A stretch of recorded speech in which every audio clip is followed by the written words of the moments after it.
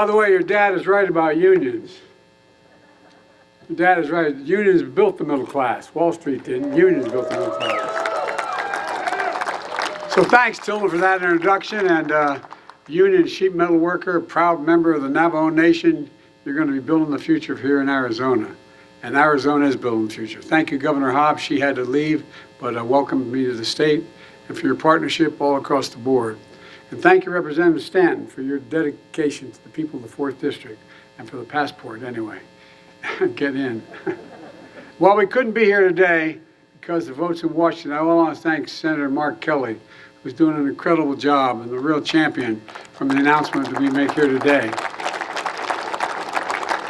And Mayor Kate, where's Kate?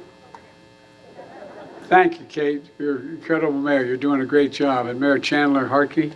And I guess I'm technically in your city, right? All right. I'll behave. I'll behave.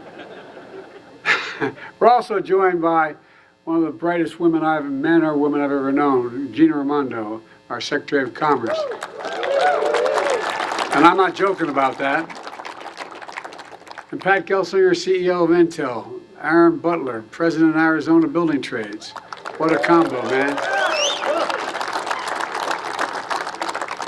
And other union leaders are here today. Thank you for your partnership and showing how we get big things done in America and we can do it again and again and again.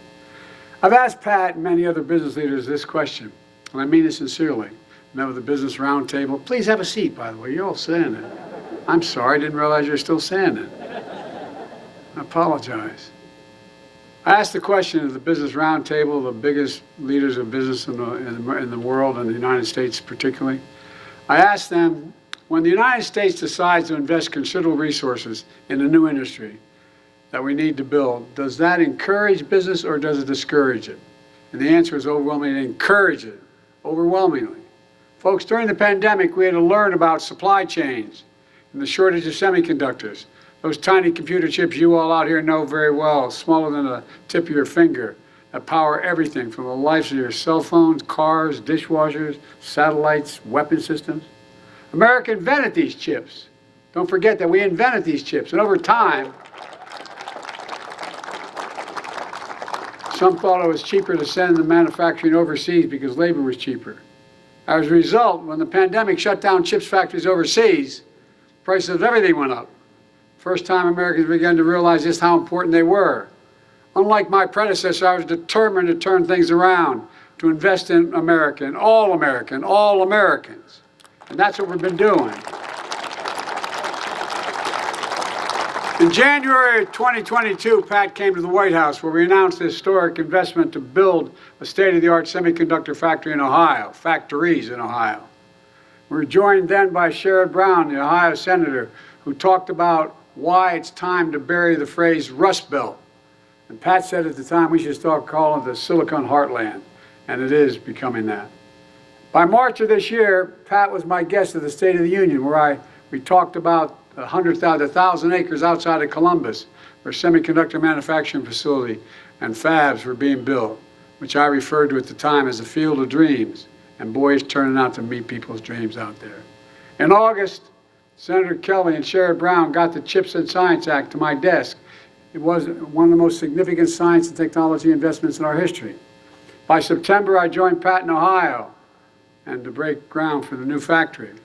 Within 9 months, we're just getting started since my CHIPS and Science Act was led to partnership with companies investing billions and billions of dollars across the country, bringing semiconductor manufacturing back to America, jobs of the future back to America, including here in Arizona with significant help of Mark Kelly. I tell you what, I'm so glad this is happening.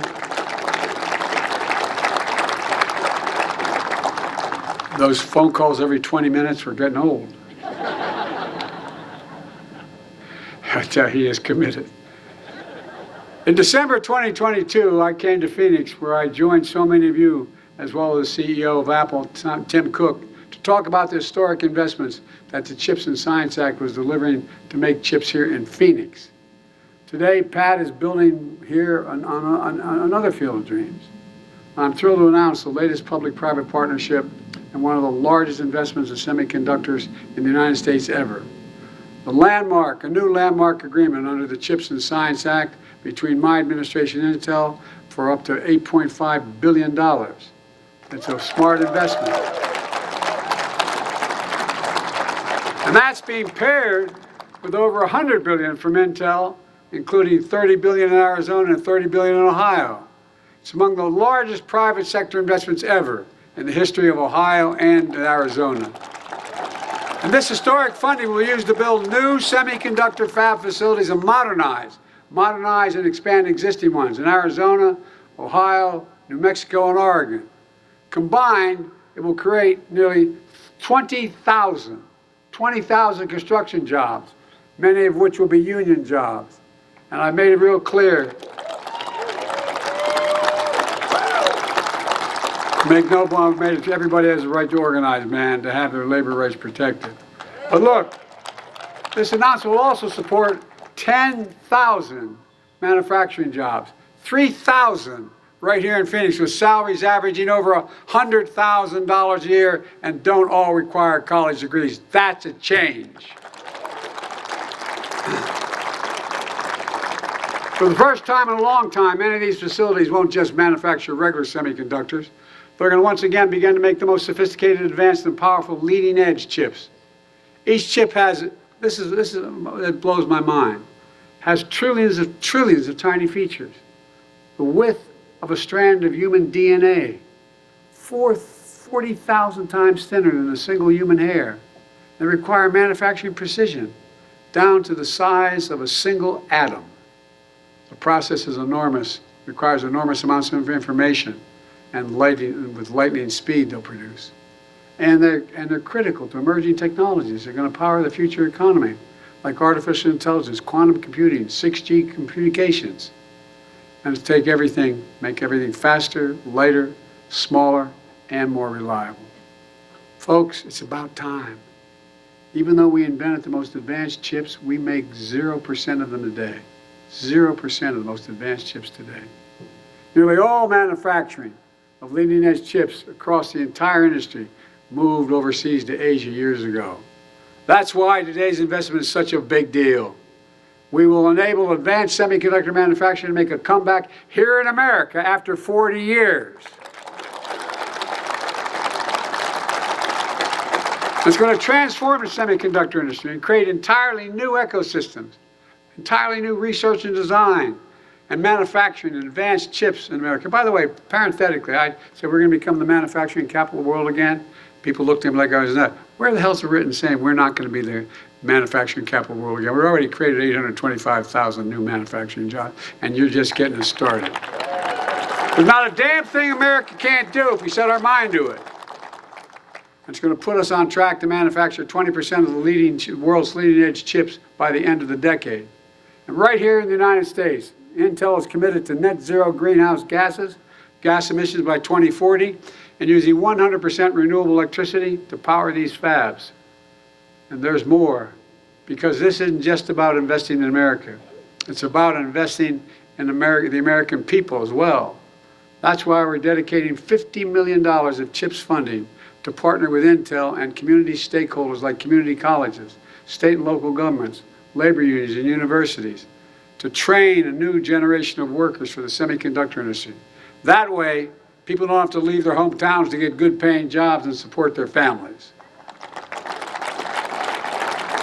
And here in Arizona, Arizona State University is expanding its engineering program. Catch this. Every time, you guys know this, every time I say it and I talk about it, it's just astounding to me. It's going to expand their engineering to over 10,000 additional students. 10,000 additional engineering students. Community colleges are training new technicians and launching free semiconductor technician programs led by Intel employees. Local unions are building training centers for apprenticeships. And Intel is investing in semiconductor education starting as early as high school, so students get hands-on experience and a path to good-paying jobs, whether or not they get to go to college. The same thing is happening in other states as well. It's all part of my Investing in America agenda, which has attracted $675 billion $675 billion in private sector investments, and ignited a manufacturing boom in America, a clean energy boom, a jobs boom, all here in America, finally. Since I took office, America's had the strongest growth of any major economy in the world. Nearly 15 million new jobs, the longest stretch of unemployment under 4% in 50 years. 450. Growth is strong. Wages are up more than prices. Inflation is down dramatically.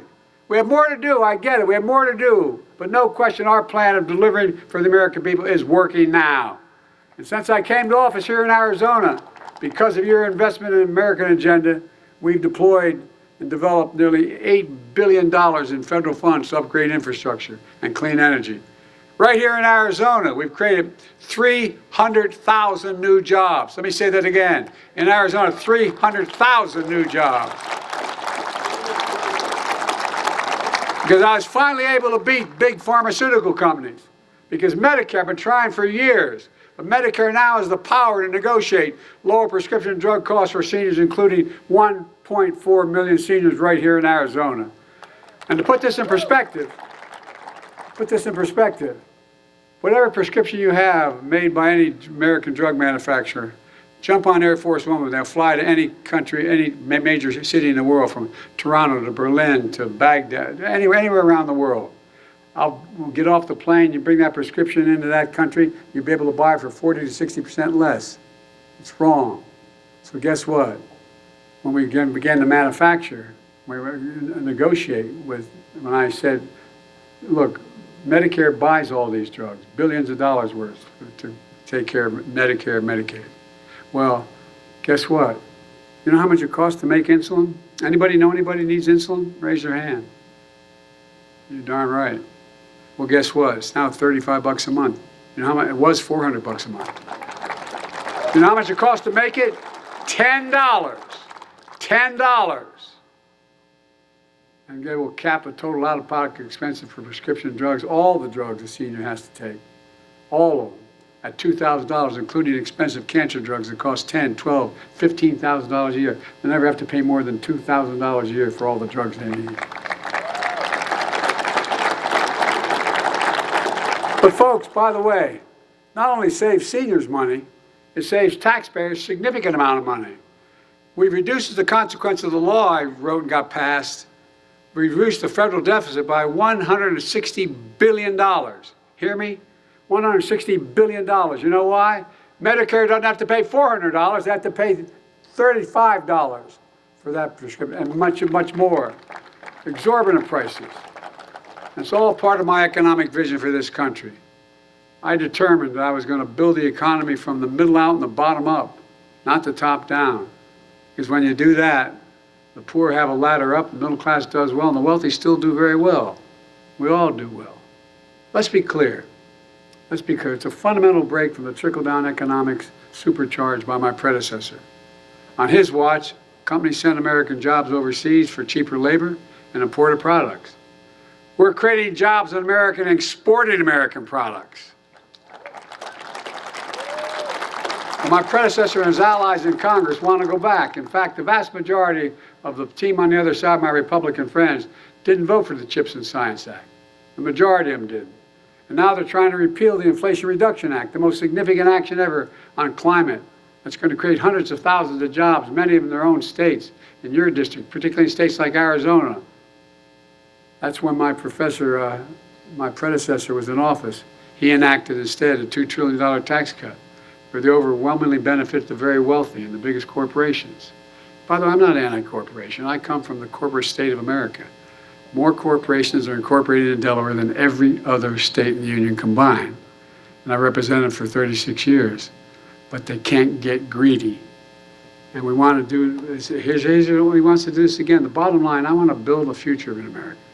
My predecessor is going to let the future be built in China and other countries, not America, because it may be cheaper for those investing. Folks, I promise to be the president of all Americans, whether you voted for me or didn't vote for me. Today's investment helps all Americans in red states and blue states, all across America, urban, rural, suburban, and tribal communities. But we're not leaving anyone behind. If we invent it in America, it should be made in America.